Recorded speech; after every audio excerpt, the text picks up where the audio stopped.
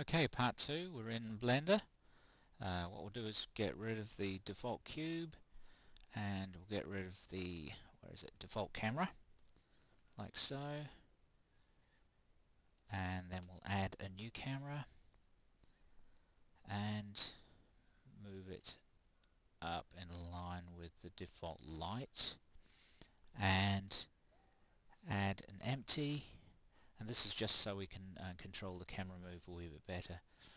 So select the camera, right click, shift right click on the empty, and then Control P to parent. Hit the 0 key, so we're in camera view, and we'll go to view, background image, and we'll load a background. So let's find the box JPEG, click, and there we are, the box JPEG. Now this blend up the top, we've got it 50. We'll just drag it up a wee bit to fade it, because we need to line up the grid line with the box. So what we'll do is we'll select the empty, which controls the camera, and we'll do a bit of rotating to get that all nicely lined up. Whoop.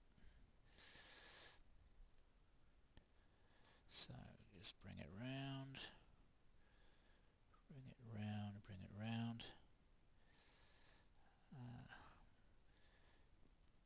That's looking pretty good.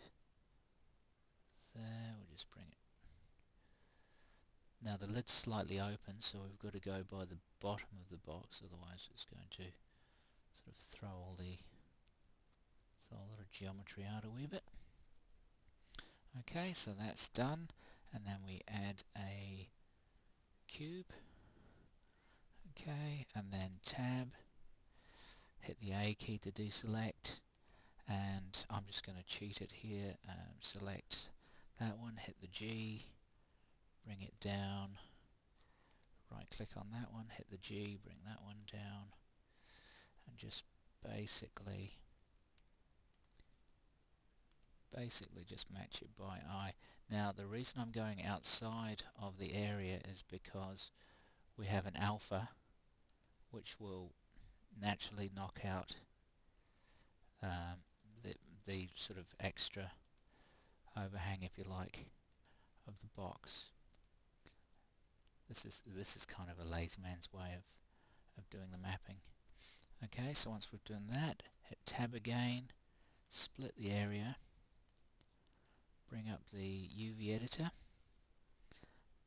and back into tab again. We're back into the edit mode. Hit A to select all. We need to be in edge mode here. A to select all. Hit the U key, and then we need this one here, project from view. Okay, and this appears in here. We go to image, open, and let's go to the file that we cut out, which is box1 PSD. Open that image, and then if we go to the draw mode here, the draw type, and go to textured, go back to object mode, we can see that it's mapped, but it's actually mapped incorrectly. It doesn't recognize the edges. So if we go to modifier, UV project, and then in OB object, click there and type in camera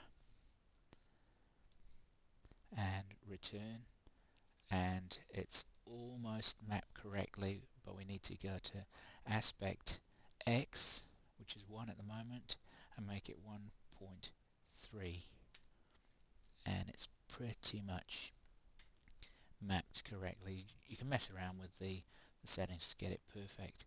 Then we need to make a texture for it.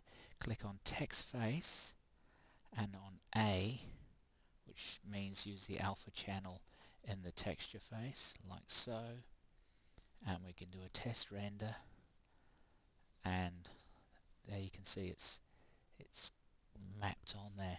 That's not quite right, so you can see that down here I need to go back into point mode, select this one, just get it right on the edge much more correctly, and on here as well, really get those edges correctly lined up. And then back to, there we go. And if I do another render of the current frame, you can see how lined up it is. And then if I select the camera and move it around, you can see, because I haven't applied the modifier, that it's not sticking. So to do that, we need to click on there. We need to go to the modifier here and click apply. As soon as we do that, select the camera again. When we move it, look at that, it's mapped on to the cube.